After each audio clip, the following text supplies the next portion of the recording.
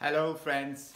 So you have seen the animated version of three-way handshake where you have also seen the calculation. So this will be helpful for you if you want to do a quick study of three-way handshake.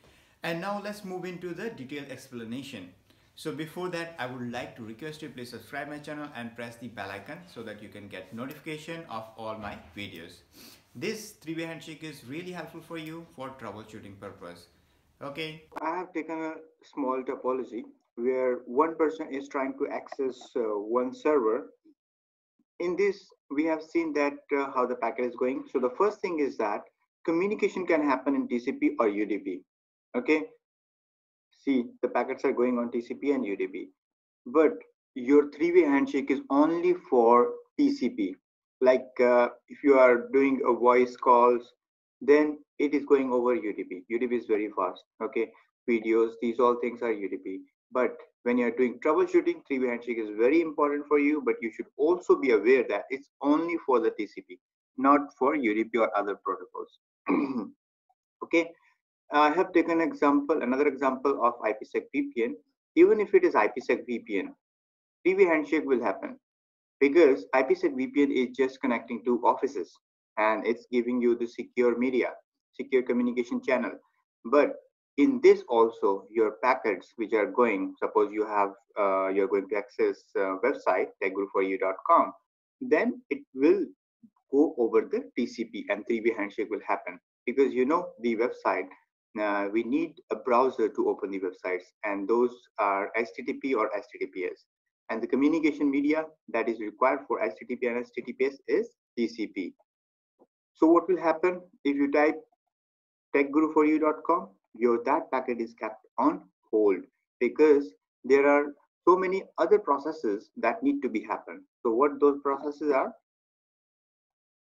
When user type techguru4u.com in the browser, even the website is HTTP or HTTPS. Okay, it doesn't matter. It's only the security perspective. The first thing that will happen is a DNS query. So your DNS packet will go. Your application layer is kept on hold, and the rest thing will work in a TCP.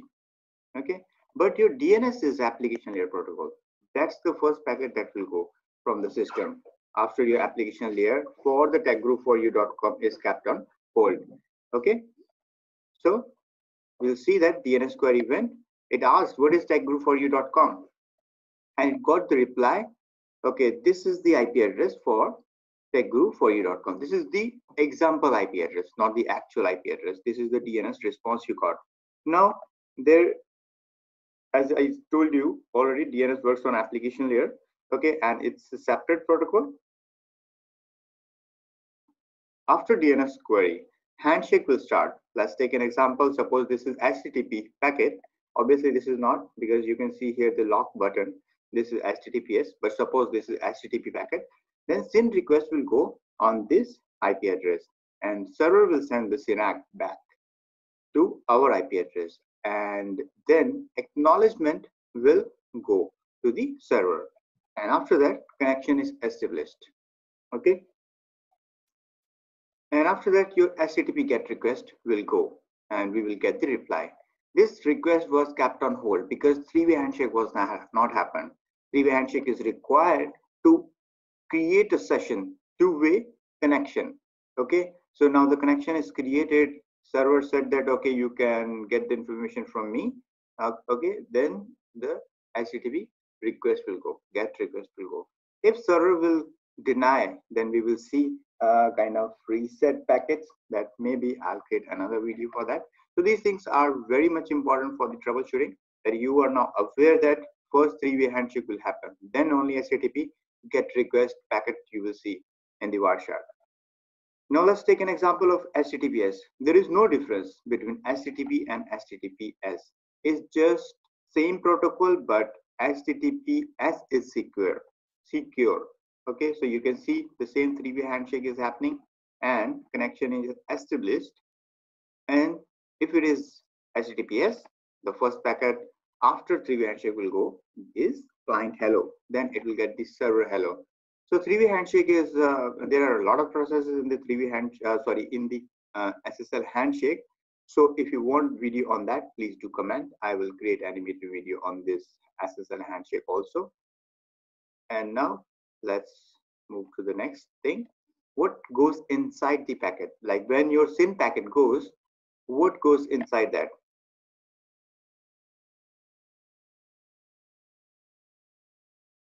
So you have source IP, destination IP. Source IP would be the IP address of this PC. Destination IP we got after our DNS query.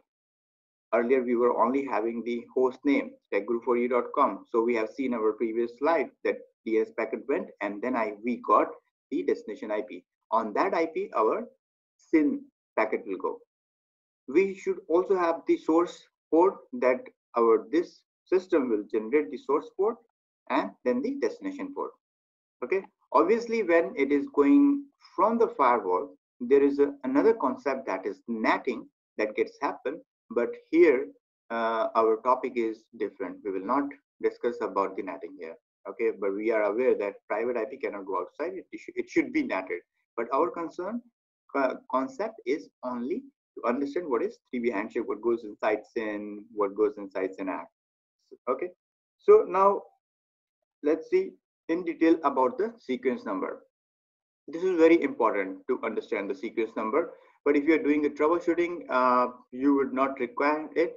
But if you are in a Cisco tag and there you are doing a troubleshooting, deep level troubleshooting, then you have to see the packets. If there is any packet loss, you have to see what is the sequence number, which packet is lost. Okay, 3-way handshake sequence number is very easy. First, SYN request will go and the sequence number, suppose it's 100. This is a random number I have taken, and the acknowledgement number is always 0 because we haven't received any acknowledgement yet. Okay, so we are waiting for the acknowledgement. Now the server will send this SYN-ACK. So you can see server sent two things. It sends SYN, which we have also sent in the starting. It has also sent the acknowledgement for our SYN. So if you see, there is a +1 in the acknowledgement. Okay, this was the sequence number 100.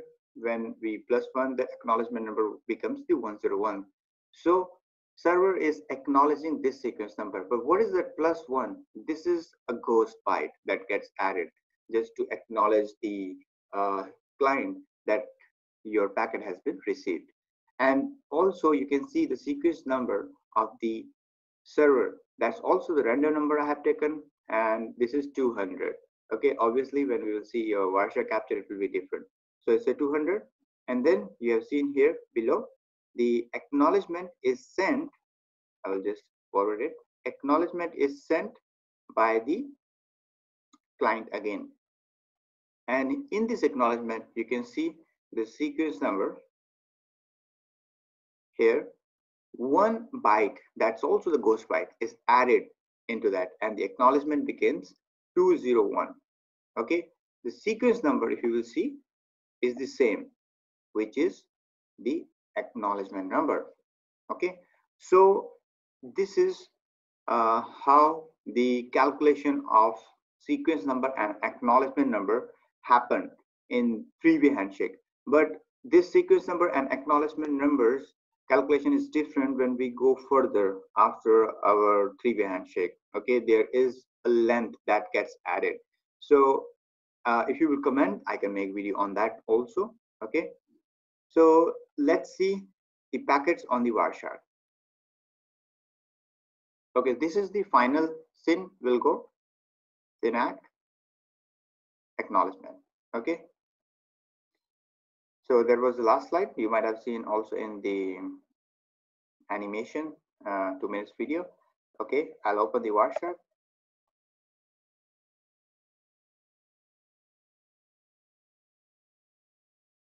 When you open a Wireshark, remind me later. When you open a Wireshark, you need to select any interface. So currently I'm connected with the Wi-Fi interface. So I will select this interface. Okay, let's open techguru4u.com. I have taken this group image to make the animation. Okay, so my website has opened. Now we can just simply click here in the stop button, just stop it. Okay, And let's see here. If you will type TCP, all the TCP packet will come. Okay, and we can see here SYNAC. What we need to do, we need to right click and conversation. You can select here TCP. Okay, now if let me make it wider, and if I click here, this is SYN. If I will click here, this packet will get changed. So we need only to discuss about this TCP packet. Okay, this is acknowledgement. So let's discuss the SYN. So in the SYN, you can see here the source port, destination port. When we are talking about the layer 4, what goes in the layer 4 is port number, not the IP. IP address goes in the layer 3. So this is your layer 3 internet protocol. So in this, if I will show you here, so this is the IP address, IP version 6. You can see here the version is 6. Okay. So IP addresses will go in layer 3, and in your layer 4, there will be the port numbers. You can see this is the source port, random port. As my website works in a 443, so this is the destination port. Okay, length is 0. And now we will see here sequence number. So there are two sequence number. One is relative sequence number that is by the Wireshark to help you understand. Because it's a 0. It's not a complex number, but this is a complex number. That number is by the packet itself. Okay, that's the actual number, but this is very bad number to do the troubleshooting. So I would say you can prefer this number. Okay, so how you can enable disable it? If you will right click and in the protocol reference, here you will see relative sequence number. Okay, if you will click here, and you will see that your relative sequence number has gone. So if you want it to come again, you can just click on the relative sequence number and it will come again. Okay, so let's see. So here sequence number is a very long number. We will remember only 920. Okay, and acknowledgement number is 0 because we haven't received any acknowledgement. And let's go here in the SYNAC and now see SYNAC. As we have seen that server will send its own sequence number, random sequence number, that is this number, and the acknowledgement number is 921 because our sequence number of client was 920. So 1 is added here and the acknowledgement number becomes 921. If you will see here, 932 is the sequence number which is sent by the server. So what should be the acknowledgement number? Just add 1 here and that would be the acknowledgement number from the client. So 932 plus 1 is a 933. Let's click here in the client as a client acknowledgement. So you see 933, right? So that is how it's being calculated. That's just a dummy byte. I would say a ghost byte is get added every time just to acknowledge the other party that I have received your packet. Okay, and after that you can see the client hello 3 that SSI handshake started, and here you can see your application data starts going. Okay, if I have to tell you more in this three-way handshake in the SYNAC packets, there are more other values that goes, which are obviously the flag. SYN flag will have the 1. It will turn on 1, like it's turn on, we say, the SYN flag. If it is a SYNAC, then SYNAC will also be turned on and it will be 1.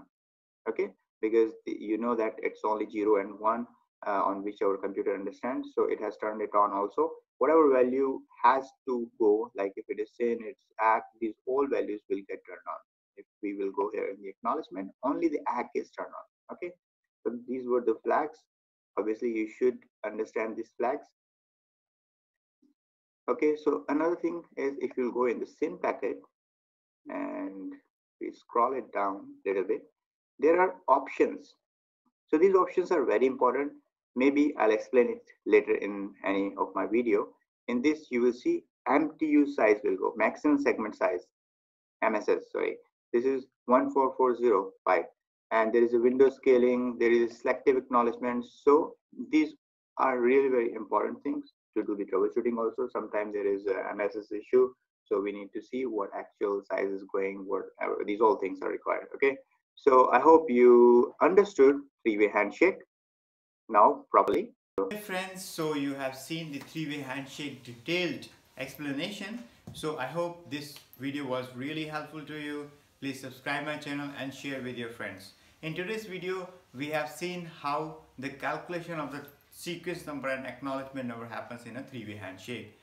And obviously there is a different calculation of sequence and acknowledgement number if you will go down to further packets. If you want me to make a video on that, please do comment. If you will comment more on one topic like SSL handshake or MTU issues, I will definitely make a video on that. So I request you to please share with your friends also. This will be very useful to them. Okay, bye.